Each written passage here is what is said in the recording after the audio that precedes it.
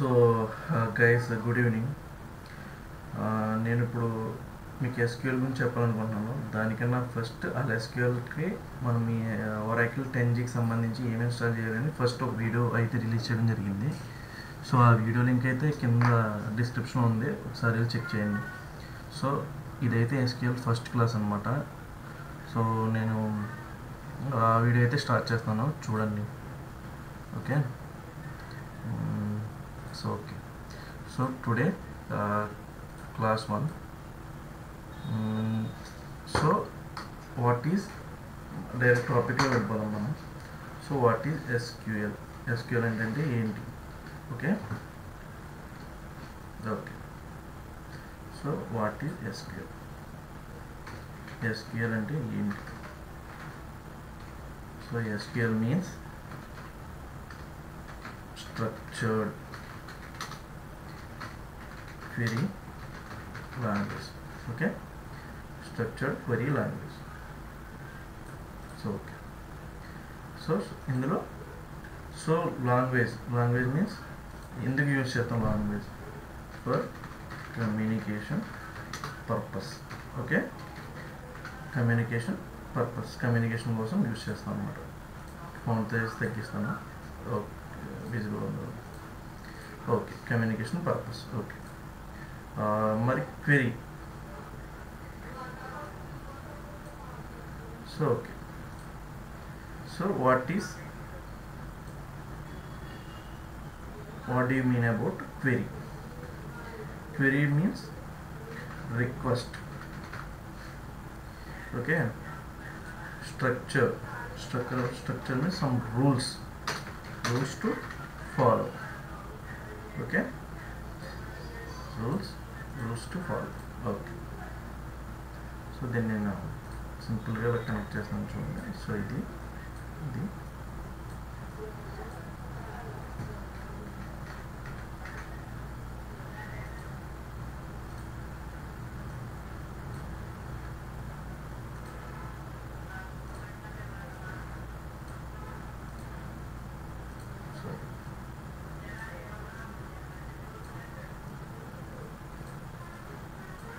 okay. So SQL means structured query language. That is, it is a language which is used for communication purpose. Communication purpose కోసం use చేసి కొన్ని rules ఉపయోగించి మనకు కావాల్సిన డేటాని queries means request చేస్తాం అన్నమాట. సో ఓకే, మనకు కావాల్సిన దేన్ని? డేటాని. సో మనకి next point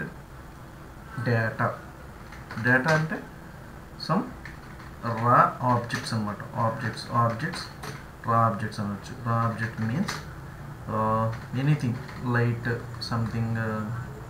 mobile is an object, mobile or anything humans కూడా. సో ఎనీథింగ్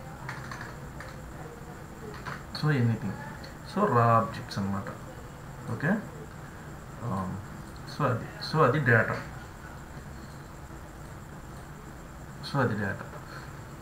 నెక్స్ట్, సో ఇప్పుడు ఎస్క్యూఎల్ అంటే ఏంటి? Structured query language and data means రా ఆబ్జెక్ట్స్. ఓకే, సో ఇప్పుడు ఈ డేటాని మనం ఎక్కడ స్టోర్ చేస్తాం? సో మనం డేటాని ఎక్కడ స్టోర్ చేస్తాం? డేటాను స్టోర్ చేసే place, the data where we store is called data base అనమాట. So okay, data base. So data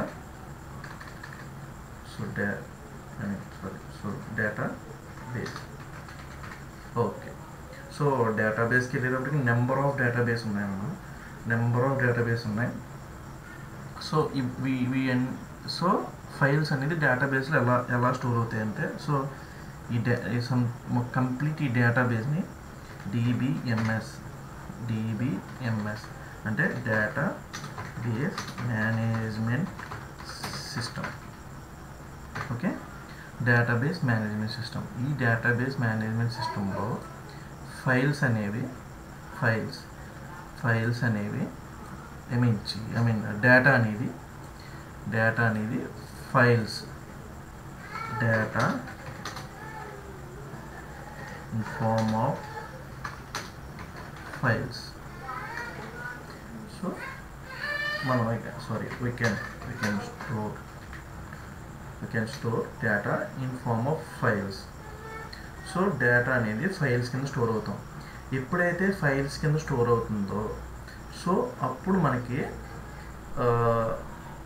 problem ఏం లేదు. సో డేటా అనేది ఫైల్స్ కింద ప్రాసెస్ అయితే ప్రాబ్లం ఏంటంటే డ్రాబ్యాక్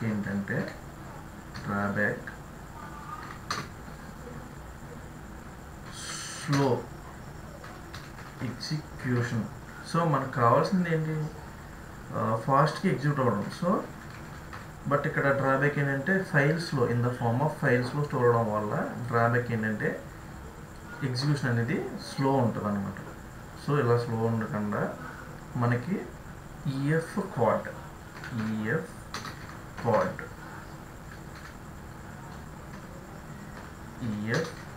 అనే అతను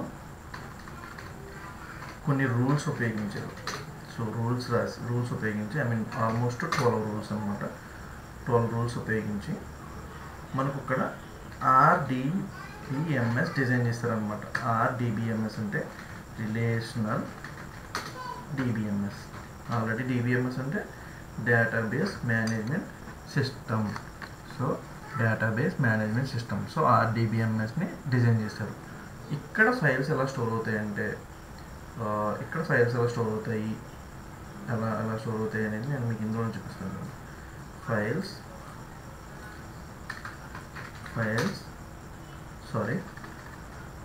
ఇక్కడ డేటా ఎలా స్టోర్ అవుతుందంటే data will store in form of tables. ఓకేనా.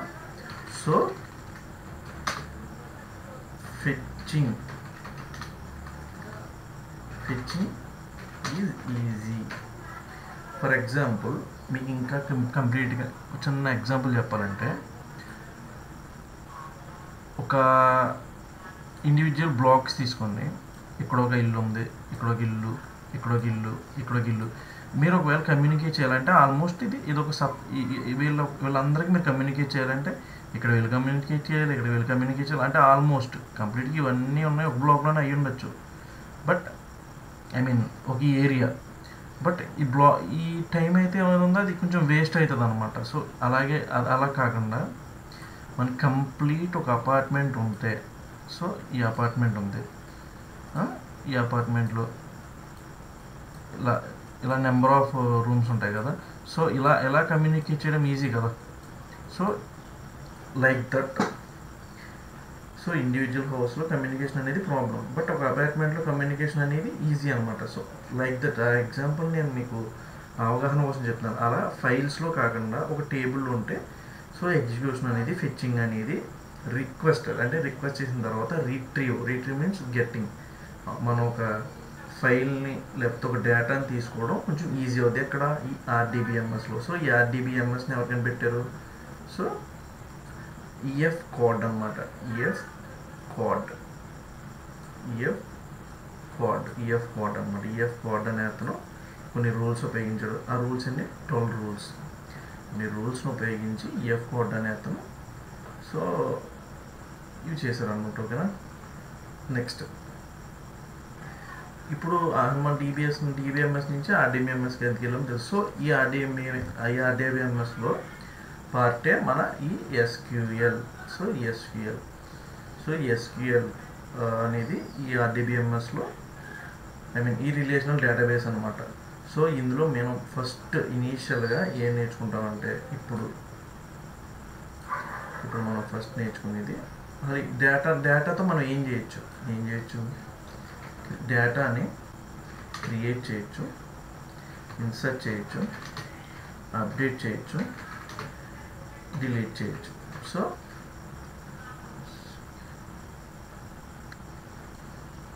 Create, retrieve. ఓకే. సో ఈ కంప్లీట్ మీరు చూసుకుంటే ఈ ఫస్ట్ లెటర్ చూసుకోండి మీకు అవగాహన కోసం. Create, retrieve, update, delete. So మీ ఇంకా క్లియర్గా అర్థం అవడం కోసం ఓకే చూడండి ఫస్ట్ లెటర్స్ వీటిని ఏమంటారంటే కంప్లీట్గా మీకు ఇంకా క్లియర్ చెప్తుంటాను. Okay, CRUD. Okay, CRUD operations. CRUD operations మనం ఎస్క్యూఎల్ ఏం చేయొచ్చు? Okay, not curd, CRUD operations. CRUD operations అంటే డేటాతో మనం ఏం చేయొచ్చు అని చెప్పడానికి క్రడ్ ఆపరేషన్స్ అనమాట. సో ఇవి క్రడ్ ఆపరేషన్స్. మనకి RDBMS రూల్స్ అంత కంప్లీట్గా తెలుసుకోవాల్సిన అవసరం లేదు నా పాయింట్ ఆఫ్ వ్యూలో. బట్ మీకు ఇప్పుడు క్రడ్ ఆపరేషన్స్ ఇవన్నీ తెలిసినాయి. సో ఇనీషియల్గా డేటాకి సంబంధించినంత వరకు మనం ఇప్పుడు డేటా అంటే ఏంటో తెలుసుకున్నాం, SQL అంటే ఏంటో తెలిసింది, డేటా అంటే ఏంటో తెలిసింది, డేటాబేస్ అండ్ ఆపరేషన్ ఏం చేస్తుందో తెలిసింది. సో వీటి మీద చేస్తాం. డేటా తెలిసింది కాబట్టి types of data. So data types, data types అన్నమాట. So data types, data types. Okay, so data types ఏంటి? డేటా టైప్ అంటే ఏంటి అంటే టైప్ ఆఫ్ డేటా. అది ఏ టైప్, ఆ డేటా దేనికి సంబంధించింది. ద డేటా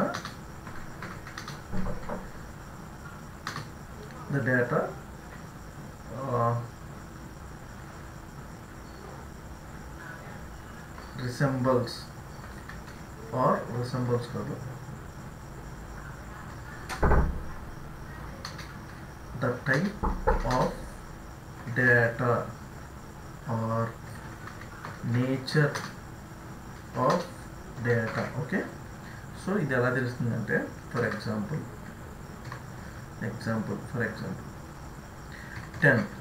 10 అనేది ఏంటి? నెంబర్. ఎలా చెప్పగలుగుతున్నాం? మనం చిన్నప్పటి నుంచి నేర్చుకున్నాం కాబట్టి ABC or characters. Okay, characters. So ఇది ఎలా తెలుస్తుంది? ఇప్పుడు ఫర్ ఎగ్జాంపుల్ 25/02/2023.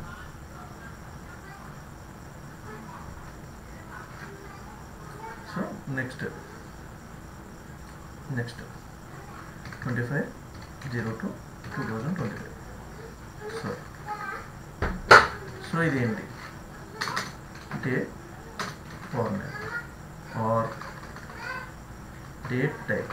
సో ఇలా డేటా టైప్స్ అనేవి నెంబర్ ఆఫ్ ఉంటాయి. సో వాటి యొక్క డేటాను బట్టి అది ఏ డేటా టైప్ అనేది మనం చెప్పగలుగుతాం. సో ఇది డేట్ టైప్ అని, ఇది క్యారెక్టర్ టైప్ అని, ఇది నెంబర్ టైప్ అని. సో ఇవే డేటా టైప్స్. సో మీకు కంప్లీట్గా ఇప్పుడు నేను డేటా టైప్స్ని ఎన్ని ఉన్నాయని మీకు క్లియర్గా ఇప్పుడు నేను చెప్తున్నాను, చూడండి. Okay, so data types. Okay,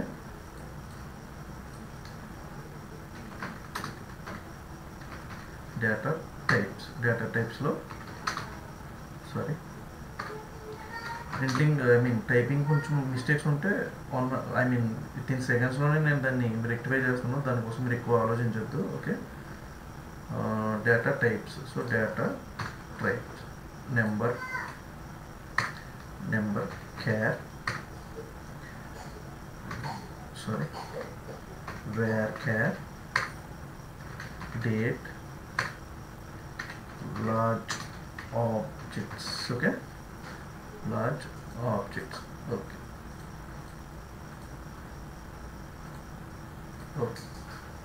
so ఈ లార్జ్ ఆబ్జెక్ట్స్లో నెక్స్ట్ మళ్ళీ ఇంకో 2 టైప్స్ ఉంటాయి. CLOB ఇక్కడే రాసేస్తాను నేను, చూడండి. So large objects,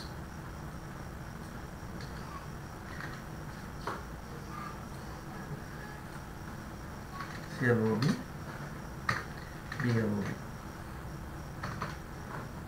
okay,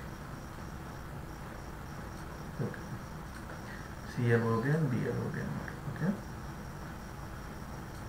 okay, so number means numbers. Characters చేయడానికి వేర్ క్యారెక్టర్స్ లెంత్ ఇంకా పెరిగింది అనుకోండి, అంటే దీన్ని క్యారెక్టర్ సైజ్ వచ్చి ఒక 2000 అన్నమాట. నియర్లీ ఒక 2000 ఉంటుంది దీని కెపాసిటీ, స్టోరేజ్ కెపాసిటీ. ఇక్కడ వేర్కేర్ అనే రోడ్కి 4000 అనమాట.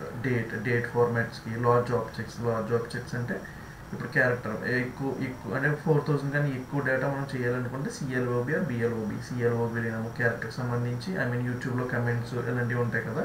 సో సిఎల్ఓబిలో అలాంటి డేటాని మనం స్టోర్ చేయడానికి. బిఎల్ఓబి మీన్స్ బైనరీ లార్జ్ ఆబ్జెక్ట్స్ అనమాట. ఇది క్యారెక్టర్ లార్జ్ ఆబ్జెక్ట్స్.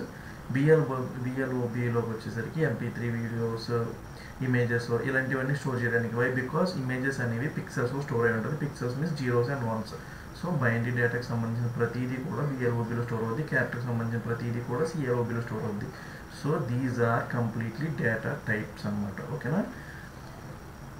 ఈరోజు క్లాస్ అయితే సింపుల్గా ఇంతే. మనం చిన్నగా నేర్చుకుందాం. ఫాస్ట్గా ఎక్కువ టాపిక్స్ నేర్చుకుని మీకు స్ట్రెస్ వచ్చి నాకు స్ట్రెస్ వచ్చి ఇదంతా వేస్ట్ అనమాట. సో కంప్లీట్గా మీరు జస్ట్ ఇది ఫిల్ అయ్యేంత వరకే నేను చెప్తాను. ఎక్స్ట్రా ఒక్క రోజు కూడా చెప్పను. మ్యాక్సిమం ఈ స్పేస్ నేను ఎఫిషియెంట్గా యూజ్ చేయడానికి ట్రై చేస్తాను. మేబీ కొన్ని మీకు ఎఫిషియెంట్గా లేవు నాకు అర్థమైంది. బట్ ట్రై చేయండి. నోట్స్ని అయితే ఈ వీడియోని 1 or 2 times చిన్న వీడియోలు ఉన్నాయి కదా, 1 or 2 times చదువుకొని కొంచెం బాగా ఒక నోట్స్ లాంటిది మెయింటైన్ చేస్తే ఇది మహా అయితే ఒక సింగిల్ పేజ్లో ఆర్ మీరు రాసుకుని ఎలాబొరేట్ చేసి రాసుకునే దాన్ని బట్టి ఉండదు. 2-3 pagesలో మీరు రాసుకోవచ్చు. ఓకేనా? సో మనం క్విక్గా రివైజ్ చేసుకుందాం. SQL means structure query language. So it rules to follow to get the request, it follows some rules to communication purpose. For communication purpose, data అంటే raw objects. డేటాని ఎక్కడ స్టోర్ చేస్తాం? Database means database management system. But ఇక్కడ ఫైల్స్లో రూపంలో store అవడం వల్ల డ్రాబ్యాక్స్లో execution అవుతుంది. So EF code అనే అతను కొన్ని రూల్స్ ఉపయోగించి రిలేషనల్ DBMS అనే దాన్ని డెవలప్ చేశారు. సో ఆయన IBMలో వర్క్ చేసేవాళ్ళు. సో ఆయన డెవలప్ చేశారు. సో డేటా అనేది ఇక్కడ టేబుల్స్ రూపంలో స్టోర్ అవుద్ది. సో ఫెచ్చింగ్ అనేది ఈజీగా ఉంటుంది అనమాట. సో ఇప్పుడు డేటా అయిపోయిన తర్వాత ఇక్కడ డేటా మీద ఏం ఆపరేషన్ చేస్తాం? CRUD ఆపరేషన్స్ చేస్తాం. సో CRUD ఆపరేషన్ దేని మీద చేస్తాం? డేటా మీద చేస్తాం. ఎటువంటి data type, nature of the data means number, characters, వేర్కేర్, date, large objects CLOB and BLOB. So these are the topics. These are the topics covered today. Just very basics అనమాట. So ఓకేనా? And ఇంకొక చిన్న point చెప్పాలి. చిన్న point ఏంటంటే SQL అనేది ఇక్కడ రాస్తాము. SQL okay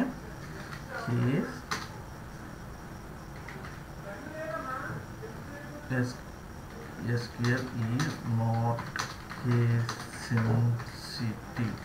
You can use any letters అనమాట. ఓకే. సో ఈరోజైతే అది క్లాస్ చిన్నగా ఉంది. కావాలంటే మళ్ళీ రిపీటెడ్గా చూడండి. Thank you. నెక్స్ట్ సెకండ్ క్లాస్లో మనం కలుద్దాం. ఓకేనా? బాయ్.